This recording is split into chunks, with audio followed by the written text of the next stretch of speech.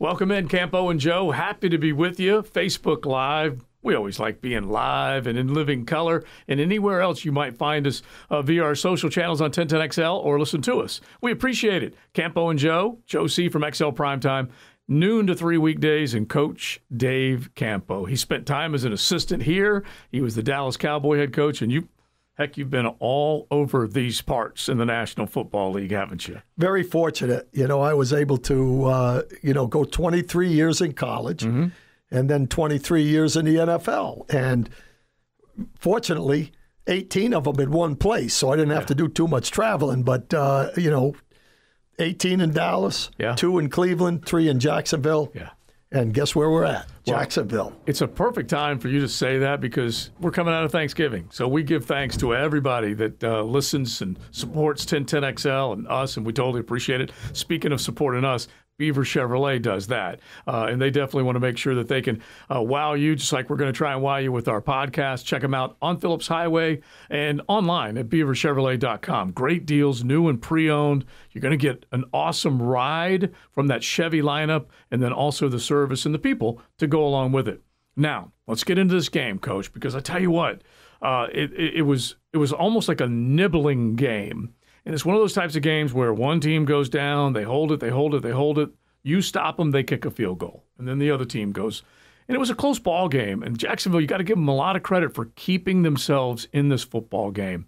So kind of pick up on that note, coming out of a bye week, getting back on the football field, taking on a Lamar Jackson, who's pretty darn dangerous. And they were able to limit that team to field goals. Well, the one thing they did for sure is they simplified what they were doing on defense. And the one thing that you have a plus with when you're playing a team like Baltimore, Baltimore is simple. They're going to have 2 tight ends or a tight end, a fullback, and 2 wideouts, 3 tight ends. So it's not a game where it's a spread the field and you got to have a bunch of great athletes out there defensively. So what they did was they incorporated some new stuff, but it was simple. Put an extra linebacker in there, keep only 1 corner in the game, 2 safeties, and 5 linemen. They did some things with that, which against that team was very effective. And I think when you simplify, they made too many mistakes in the game before this one. And they did do that, and that's what kept them in the game. And they played great inside the 20-yard line, and that's one of the keys. They will bend but don't break. Yeah, and I like that because you're looking at a football team that's trying to evolve, particularly on the offensive side with Trevor Lawrence and company. But on the defensive side, they're trying to evolve as well. Brand new defensive coordinator, probably taking a few lumps here and there with some of the decisions that he's made. Guys that had to be sat down. Devin Lloyd had to be sat down. Chad Muma had to be brought in, increased his role. And Andrew Wingard increased his role. Those were some key decisions they had to make. Well, no question. And again, there's a lot more young players on defense than there is on offense. And so when you've got young players, if you try to do too much, young defensive coordinator, first time calling the shots with, he has a wealth of knowledge, all the different things that can be done. And I think they were doing a little too much, and they pared it down to where they got guys on the field that could just play football rather than doing a lot of thinking. One of the deals they made, Lloyd was struggling, has been struggling a little bit. I think some of it is mental. And they made the decision to play Muma a little bit more. Muma, took a little pressure off Aluakin to not having to line up guys, and Aluakin had a great game. Right. No one should dismiss that. That's important. Discipline. Discipline. Muma, the thing that strikes me about him is he's not quite as good an athlete as Lloyd, but he's one of those guys that if he has to do something, he knows exactly what he's doing. He's going to be there. And that consistency takes the pressure off of other people. Yeah, and I think if you simplify it, you're going to make it easier for everybody. You might make it easier for the other team, but you and I couldn't help but ask Coach this question. Hey, Coach, if they simplify it, isn't it going to be easier for the other team? Well, it actually worked. It did work, and it was a smart plan. Well, and to be honest with you, I really enjoyed watching the game because that's what we did in Dallas for the whole time. I was a conservative defensive coordinator. We had great defenses. We allowed teams to move the ball a little bit between the 20s, but when we got inside the 20, that was our territory, and we forced a ton of field goals. won a lot of football games that way. So I like what I see there for sure. Yeah, and just real quick, and we're going to get over to the offensive side, but if you think about all the guys that are brand new, it's not easy. Brand new defensive coordinator. You had a number 1 overall pick in Trayvon Walker that's trying to find his way. Cisco, you could call him. He is a first-year starter because he wasn't a starter at the beginning of last season. You can go down the line with Oluokun, Foley Fatukasi, all the guys that have been brought in or have been drafted. You're looking at more than 50% of that defense is brand new, all trying to figure out how to work together. And I think that's a definite factor. Yeah. And then when you bring a system in that you got to make sure that they know the system. And that's one of the things that I think, I think they have a good defensive staff. When there's a lot of mistakes being made, I was there in training camp. I watched the guys coach. I know they've got coaches that can teach. Well, there's only one answer to that. Simplify. Right. Because, they've got some talented guys over there, and you've got to make sure they know what they're doing. And it's not because the coaches aren't coaching them. I've seen them work. Right. So, the obvious situation is that don't give them as much. Yeah. All right, so we're going to go back to the defense as we go along, but let's hop over to the offense because this might have been a defining moment, a coming out party, however you want to title it up for Trevor Lawrence. He has strung together strong performances, but this was a win, and it was a win in a big way with him going down the field, 75-yard drive when they needed it most. They score, they go for 2, they get it. Let's jump in on that side of the ball. Well, first of all, that drive was as pretty a drive as you'll see in football, period. I'm big on the fact that you don't leave a lot of time on the clock for a good quarterback in this league. And that is a perfect example. No timeouts, overcame a sack, overcame a false start, made 2 fourth-down throws, and pressure. The offensive line did an excellent job. And even with some pressure, Trevor executed. Yeah. And, to be honest with you, that's probably the best game he's had. And it just boosts the confidence not only of him, but of the rest of the players and the coaching staff. Oh, my gosh, yes. And remember, that was a sack fumble. Luke Fortner gets a lot of credit for that. That's correct, yes. Yeah, because that ball was punched out, and Trevor might have been the one that they would have blamed, even though he got hit really hard. Anyway, they end up taking care of business. And the other part of it is that Zay Jones has started to come up really big on the receiving end. But all 3 guys, Kirk made a huge catch, a 3rd and 21 throw that was big time from Trevor to Zay, and then Marvin getting a large percentage of his leg down to make sure that was a called touchdown. Well, with this team, that's what you got. You got a committee of receivers. You don't have a bona fide Chase or Jefferson or Call the guy Cooper with L.A., Cooper Kupp. They don't have one of those guys, but they have guys that can make plays. And if you remember, a couple games ago, Zay Jones had 8 catches. Oh, yeah. So he's done this before. Yeah. And they get themselves open. Zay made an outstanding catch in that last drive, one-handed. So, they've got some guys that can make plays. You got to get them into the right spots and go. One of the things that really kind of impressed me when I listened to Doug Peterson in his press conference at the end, when it was what I call nut-cutting time at the end, he said to his offensive guys, that are they're talking together on the sideline between plays, he said, when we go here, we want to think about players, not plays.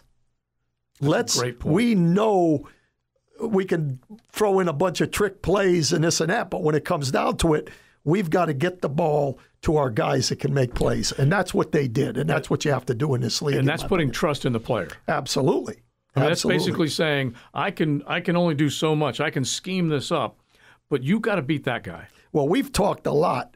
Matt Hayes on the Primetime Show brought this up a long ways back, that when Trevor Lawrence has such a strong arm, when he throws any kind of an out pass, if he's accurate with it, it cannot be stopped. Even if a guy's pressed up on a corner, if he fires that thing, they can't react to it. Well, the touchdown pass to Agnew, quick out. No one was going to catch bam. it. Yeah. And then the 2-point play, same play on the other side, little different way of running it. Bam, touchdown. They can't stop that play. Now, does he hit both left and right sideline play as well? Because there was a question on XL Primetime, and I don't even remember who it was, but someone was questioning whether or not he could do it to both sides of the field. I think he can. Oh, he can. He can throw. There were a couple of those outs during the course of the game on the last 2 drives. Right. One was on the left, 2 of them on the right. He could throw them all. And his footwork has gotten better. These are the things that I think every Jaguar fan is probably picking up on. We're picking up on it. He seems to be a little more poised under pressure. And that may be just something that's real easily said, but much harder to do. He was forcing throws. He might have been making bad decisions earlier in the season. Now his footwork's better, his accuracy obviously is on, and he's making those big time. Yeah, and to be honest with you, that when you ask, what has he progressed the most on, in my opinion, when you look back, we've always said that he's had some drives where they didn't finish. Right. 10-play drives. Well, that's making a lot of plays in a 10-play drive. Yeah. So it's not like all of a sudden he's become an accurate thrower. He's been accurate in a lot of situations all year. Where he's made his biggest problems, Joe, has been decision-making in critical situations. Well, that's changed over the last 3 ball games, and I think that that's where he's made the most progress. Now, if you ask me what he has to continue to improve on, he's still a little bit slow sometimes, making decisions quickly. Okay. For example, on the fumble that they got, where he got hit from the side when he started to run, he should have run on that one earlier, and the guy would have never had an opportunity to get back there. But he hung in there a little too long. If you watch the guys that can run, they look, if it's closed, they're going. That's that mental clock, right? Absolutely. And that's one thing that he will continue to improve on. He's better now. He steps up in the pocket. He does run when he's got the opportunity. But, those quick decision things are things that he will get better at with experience. Yeah, because he's definitely becoming a more decisive player, a more willing runner. And you're right. Things are just starting to click. By no means is this a finished product. Right. And I also felt like I needed to point out to people, and I'll do it on our Campo and Joe podcast, that just because he's strung together 3 good games, the stat was he has nearly 900 yards over 3 games, 9 touchdowns, 0 interceptions. It doesn't mean that there's not a bad game around the corner. That's just the way it happens. Yeah. Guys like you, defensive coordinators, they're trying to scheme the hell out of how to stop Trevor Lawrence. That's coming, and we'll just see if he can weather it. Yeah, there's no question. I think he's a little bit better against the zone defenses, knowing where to go with the football. Those are things that, disguising, that type of thing. Right. I'll tell you, the throw he made to Zay Jones in that final drive, watching it on TV, they disguised. They were in a 3 deep. Okay. And they rolled to cover 2 on that play. And for him, he had to make that throw quickly because there was a little bit of pressure. And he just the idea that he read that quickly, because against the 3 deep, the corner route is not there. It's gone. But with the 2 deep, it's in the dead area, and he made the throw. So he's improved a ton on reading coverages since he's been here. Yeah, that's processing quickly and making the accurate throw. And it was a bracketed coverage is what it looked like. And it was just amazing that he was able to drop it in, given what we said before, that there were times when he was pressing just a little too much. Here's the other big part. This all happened without Travis Etienne on the field. Right. Think about that, Jaguar fan, because your most, I think the biggest surprise coming out of the first half of the season was Travis Etienne. One was making plays, and he goes off the field in the first quarter, and Doug Peterson makes the decision. They think he's healthy enough to get back out there, but they don't put him back in because he didn't want to put him in harm's way. Bottom line is, Trevor did that without Etienne. Yeah, and basically without the running game. Yeah. They only had like 40-something yards rushing. And if you remember back in the early part of the season, he wasn't really dumping things off. Well, all of a sudden, Hasty catches 5 balls and a touchdown for 60 yards or whatever it was, 70 yards.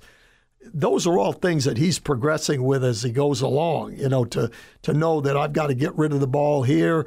This isn't open. I've got to do this. This is not open. I've got to run. Everything with him was backing up. If he had to scramble, he steps up into the pocket now. Those are all positive things going forward. 15 of 19, 173 yards, couple touchdowns in the fourth quarter. That just tells you how big it was for him. And he might look back at it and say this was a defining moment. But anyway, he ends up with 321 yards. And I tweeted this out Sunday night, that it was cool that Zay Jones and Trevor Lawrence were at the top of the fantasy stats at that point. Now, those are just fantasy numbers. But it ain't a fantasy here in Duval when you see that type of productivity coming from those two guys. As we said, there were a lot of other guys that were making plays. But you pointed out to me a passer rating over 129 with 37 attempts. And did you say that was the best in franchise history? Absolutely. Yeah. With a minimum of 37 throws. Yeah. I mean, that's 129 now. And that's doing work. I think the last 3 or 4 games he's been over 100. Mm-hmm. Well, that's going to be one of the tops in the league over a span that much. And again, it comes down to how many bad plays you make. He's making less. In that game, the team made less. Mm-hmm. So that's how you win football games. So here's the number, Coach. Trevor Lawrence has more games with a 100 passer rating so far this season, has more games with a 100 passer rating or more than Josh Allen, Justin Herbert, Kirk Cousins, Aaron Rodgers, Dak Prescott, Lamar, Russell, Kyler, and Tom Brady. Number 1 pick in the draft. Yeah. There's been a lot of people saying that this guy's not going to do it. Yeah. Believe me. You've also seen his attitude changing too. This guy's going to take over. This guy's going to be one of the best in the business before it's all over, especially when he gets a few more pieces offensively. I love the attitude, the temperament, everything that he has, along with the skill set. And he also got a little ticked off the other day. Yeah. He threw the helmet, not threw the helmet, but slammed the helmet down after missing that 4th down. Yep. And honestly, that's probably the first time that we've seen a little anger kind of run through him. I loved it. Yeah. I think you got to have a little bit of moxie at that position. In the long run, he's just like Peterson. He doesn't get flustered under pressure. And that's, to me, you throw a little bit of, that tough leadership. Yeah. I can remember Troy Aikman yelling at his offensive line a number of times, not, other than business. Right. It's time to get it done. That's exactly. Yeah, it's a get off the pot situation. And that's what the quarterback has to do as far as leadership is concerned. And I think this guy has proven with his winning attitude that eventually he's going to win them all. Yeah. That's what I'm hoping going forward. And Jaguar fans are hoping for the same thing. All right, so let's hit a couple of other things. The offensive line. Let's spend a minute on them. We mentioned Luke Fortner covering up that fumble, one of the best plays that you saw from the football game. Huge. But overall, the offensive line. I thought they did well. I think we're keeping him upright, Trevor upright, and the things that was a concern about rookie center. You lose your starting guard right early in the season. You bring in Tyler Shatley. He's been nothing but a positive. Yeah. He helps Fortner. He takes care of his own business. And that's a tremendous, there's a reason he's been around in the league for as long as he has been. And he has gone now the last couple of years, compared to the first 4 years, more starts in the last couple of years than he had in the first 4 years combined. That's big, and it didn't exactly start the way he was hoping. He lost his job, at least most people thought he would be the starting center, lost that to Luke Fortner in a battle in the guard position, left guard, loses it to Ben Barch. Barch gets hurt. He stepped in, and he really hadn't missed a beat. No, and you add to that, this team we just played defensively in the front, I believe they had 5 guys with over 5 sacks. Oh, they had some productivity. Let me tell you something, and they got 4 sacks, but they were almost cleanup sacks. It wasn't like they just, one time they ran by Fortner. They beat Fortner's up, straight up. Right. But other than that, it was, waiting for things to happen. The one he was started to run and caused the fumble on that one, that's a sack. We really have improved in that area, and I give credit to the line coach. Yeah, Phil Rauscher was a good hire. Yeah, absolutely. Look, we can point to a lot of guys that seem to be pretty good hires. Phil Rauscher, definitely one of them. All right, now I want you to jump in on the idea, and we say idea, you have knowledge, the idea that this team could get on a little bit of a roll. They may not make it to the postseason. They may not unseat the Tennessee Titans at the top of the AFC South. But it's not impossible to think about that just a little bit. The Detroit Lions are next up. Tennessee takes on Philadelphia on the road. Then they play each other. Conceivable 2-game swing. Then you finish out the season. Both teams play the Cowboys, Dallas, and I think they will see the LA Chargers, and they'll see the Texans, and this team will see the Texans. So a lot can happen. But I want you to take your story when you were 3-7 as a football team in Dallas, and what did happen after that? Well, of course, the first year we went 1-15, very similar to last year with this team. In the second year, which is new to the coaching staff, but it's in my mind, right, it's the second year with the draft picks and the combination of things put together.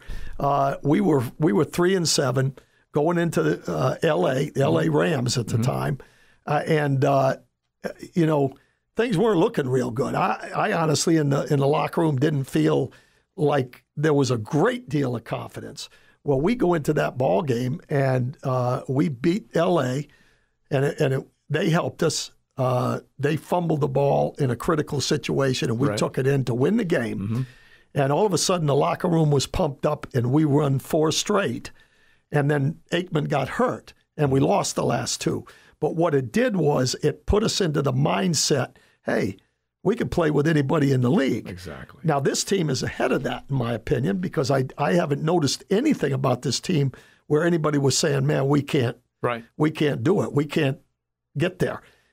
Doug Peterson has done it 3 times as a coach when he's gone into the last part of the season and won 4 or 5 in a row. Now, is the schedule tough? Absolutely. But I've said it right along, Joe, that I thought that this team, every single ball game for the rest of the year, will be close. Yeah. And when the game is close in the fourth quarter, if they have the confidence that they're gaining, they can win those games. So who knows? Yeah. This is a chance, number one. The only thing I'm worried about is the Detroit Lions, which is going to be a tough game. Yeah. But it's not out of the question that we could go on a run here. No, the next 2 are on the road, and that can be tough. But you go to Detroit, you go Tennessee, then you come home for the Dallas Cowboys, and then after that you got to go get ready for that Thursday night game, which will be against the New York Jets, and then you get back on schedule, trying to at least win another football game late with the Houston Texans. They have to go there. They can beat them. They need to finally beat them. If there is ever an indicator that they have turned the corner, it's beating the damn Houston Texans. Yeah. Okay, they have to do that. All right, so before we get there, let's spend the last couple of minutes on the Detroit Lions, because this is an improved football team as well. Dan Campbell's got them kind of believing a little bit of what they've got going on up there. What do you see? I think they're very similar to this football team. I don't think their defense is as good as ours, the Jaguars, to be honest with you. But offensively, they've got some firepower. Amon-Ra, St. Brown, yeah. I was with at SC. And that guy is having a great season, number one, but I'm not sure anybody could cover him one-on-one. So they have to be really careful with what he's doing during the course of the ball game. But they have other guys. They've got kind of a 2-headed deal here. Williams, the running back, is pretty darn good too. Jamal Williams is at the top of the rushing scoring. There you go. So they've got some firepower on offense. And we're going to have to play a really good defensive game. Now, do I think we can move the ball on them? They're 32nd in points, 32 last. Yeah. So we've got to score going into the game. And I think our offense, if you say which one has improved the most over the course of the season, it's our offensive football team. So with the confidence that we have, I feel good about them going into it. But again, they've got to play, and it's 5 or 6 plays that make the difference in the game. Yeah, but it's attitude and belief. Absolutely. And they're a physical team. And I think we can be a physical team. So I'm looking forward to the game, to be honest with you. I was saying on the air that Josh Allen, he played two games in Detroit in 5 days, and they're not from Detroit, so he's probably like, where am I? Yeah, right. But after the Thanksgiving Day game, he exhaled when he knew they finally had the win in hand, and he was a beaten-up dude. He had been knocked around physically by that Detroit front, so they got to be real careful to protect Trevor. Yeah, absolutely. And again, I just feel the game is going to be won or lost, and how well, whether or not our defense can keep them under control, just like they did with the Baltimore Ravens. Yeah. All right, Coach, always good stuff. Look forward to it. We'll see if we're talking about an actual win streak. We could get back to that, which would be kind of fun. And we'll have some posts later on social media, so definitely check that out. Quick thanks to Beaver Chevrolet. Look for them online at beaverchevrolet.com. Right there on Phillips Highway, we say thanks to Beaver Chevrolet and Linda for wowing us, because we just tried to wow you with some of our thoughts. Dave Campo, Joe C., have a great week.